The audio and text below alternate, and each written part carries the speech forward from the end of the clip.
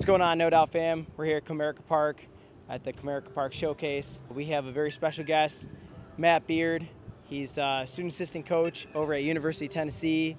Fired up to have him here, scouting, recruiting, and he'll be giving instruction. Thanks for being here, Matt. Appreciate you. Appreciate you inviting me out. It's awesome to be here. Like I've told you, I've never been to Michigan, let alone Detroit, so excited to be here. It's a beautiful ballpark, and you've done a great job with this event today. A lot of talent here, so I'm excited to be here. Matt, talk to us a little bit about, you guys had a really exciting season. Can you talk to us a little bit about just like the culture at University of Tennessee and, some things that get you guys fired up, some things that you guys try to think about every day? Like, what's your approach for the culture of that team? I think first and foremost, it's a player-led culture, so players keep each other accountable. And the most important thing is the competition aspect. Coach Vitello is huge on just competing, not only against other teams, but also against your own teammates and scrimmages and whatever it is. And so the culture is being competitive, being fired up, being passionate about the game that you're playing, because you're only going to get to play for so long.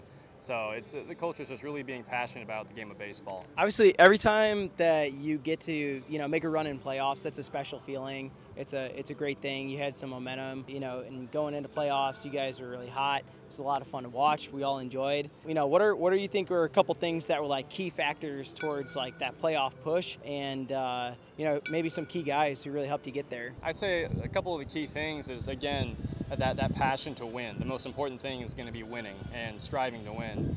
Coach Vitello, the head coach, is probably the most passionate head coach in college baseball. So he's going to continue to instill that into the players. And then building off of passion is passion with each other. So being great teammates, doing anything you can for your teammate to help them win. And in terms of the run, the guys just want to be with each other as long as they can. So they understand that this game or in a week could be the last game of the season, and they want to stay with each other as long as they can. So that's important to them. Question for you. I know a lot of people are wondering at home. You guys had a little bit of a celebration that you guys were doing. You guys were getting to second base. Maybe some hand gestures. Like, can you do it for us? Can you show us what it looks like? Sure, I can do that. Let's see it, Matt. Let's see it. Drew Gilbert invented the Baby John, and so he just pops it open and puts it on his face and kneels down. Sometimes there's a scream, but I'm sad to say that it doesn't really mean anything. You'd have to contact Drew Gilbert to see if there's a hidden meaning behind there. So you guys heard him. Make sure you hop on Twitter, tag Drew Gilbert, ask him what is the meaning behind it, if there is a meaning. But right now there's no meaning behind the celebration. Just gets the boys hype. Gets the boys hype. The boys love it. They love celebrating something together.